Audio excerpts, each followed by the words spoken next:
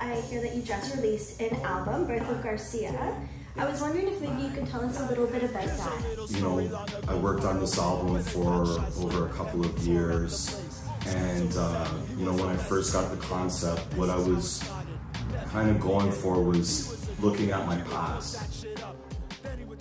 It's, you know, the day in the life of the way that I used to live.